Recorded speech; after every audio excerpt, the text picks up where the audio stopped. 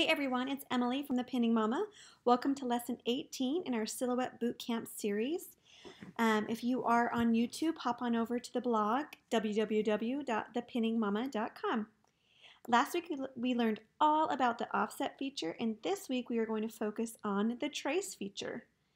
Trace is making images or files not found in Silhouette cuttable images so that Silhouette recognizes them as cut lines. So you can cut your image and use it. The trace feature is found on the right hand side of the screen over here. It's the butterfly with the trace line around it. So let's get started.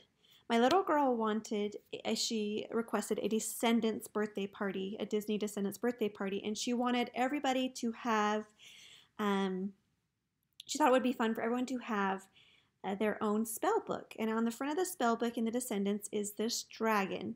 So what I did is I found this image online and I copied the image and made it into a file, and then I just opened the file and pulled it down here for you. Okay, so the trace feature is going to become your best friend and you're going to love it. I love the trace feature. All right, so what we're going to do is go over here and we're going to go to open the trace panel. And I want to select the trace area. So you're going to click this button and you're going to go over here and you're going to select the area you want traced, like so.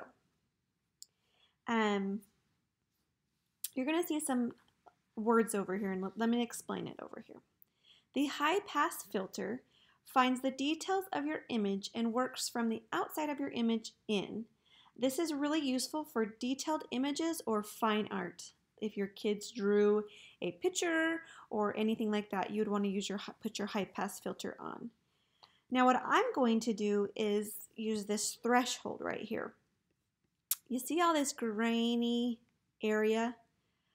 Those are all the little things that Silhouette would cut. So it's going to cut all of this gray area in here, and then all these little images. So what I'm going to do is, because this is a really low resolution picture, so what I'm going to do is I'm going to up the threshold until I get rid of all those little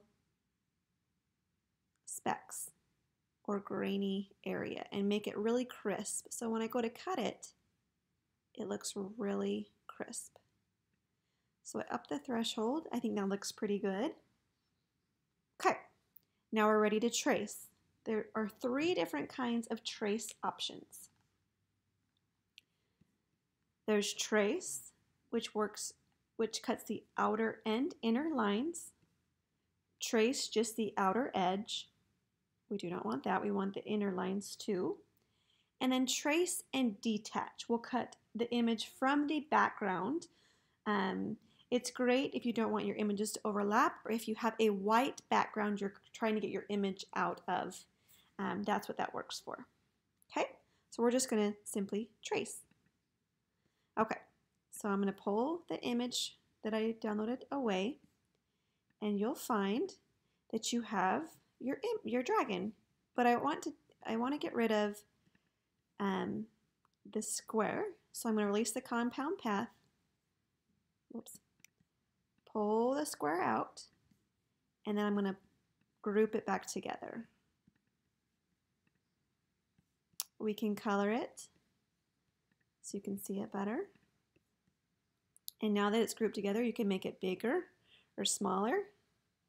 And you'll see you have that image that Silhouette's now going to cut. If I were to go over here to send, you can see what it's going to look like cut. So you'll have all of these cut lines, and that's exactly what I want.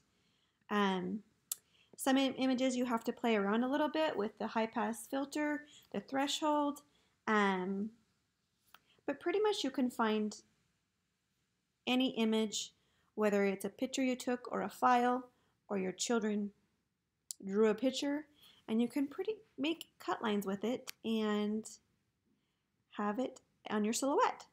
I love the trace feature. I use it all the time. I use it a lot of times for birthday parties or anything like that, because they tend to not have everything in the Silhouette store. So that is all I have for you about the trace feature, just kind of a quick overview. Tune in next week to learn all about fill and gradient in Silhouette Studio. Thanks, guys.